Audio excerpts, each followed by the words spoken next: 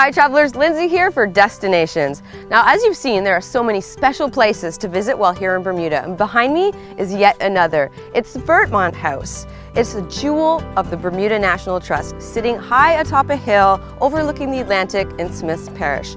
Now, when you walk in the door here, it's like you've instantly been transported back in time to the 17th century. All the contents are laid out just as they would have been for a family living here during that time, even down to the clothes in the closet.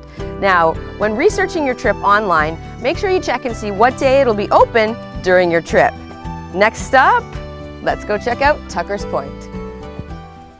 For the vacationing couple or family where one or two may be looking for more of a spa getaway and the other one or two may be looking for, you know, something in more of a golf getaway, it can be really tricky to find the perfect place.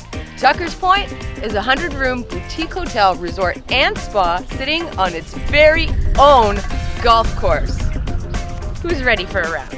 For those of you looking to pamper yourself a little bit, Tucker's Point certainly does not disappoint. It's extremely tastefully decorated and the grounds here are immaculately kept and perfectly groomed. And the view from the infinity pool overlooking Harrington Sound is the perfect place to soak up some sun. I am definitely feeling the love here. Of course, no scouting trip to Bermuda would be complete without a stop here at the Grotto Bay Beach Resorts. It's perfect for traveling with families. Not to mention it's in a great location in the east end of the island. It's also good for adventurous types or people that like to explore because it's right near the Crystal Fantasy Caves, and they have small caves here on site if you're feeling adventurous. Not to mention the water sports and its very own dive shop. So I hope we've given you a good overview of the places and things to see and do and stay while you're here in Bermuda. So I guess my job is done here, but I've got one more stop to make before I leave Bermuda. So we're at our final stop here on our trip on the beautiful island of Bermuda. I was actually told by someone that's been here before I left. She said no one's allowed to say that they've been to Bermuda unless they stop at the Swizzle Inn for a picture of Swizzle.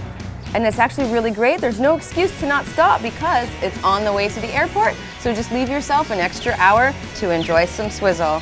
You know what? Paradise is calling you. The slogan here is feel the love. And I have definitely been feeling the love here in the beautiful island of Bermuda. Cheers. Woo! That's got a lot of rum.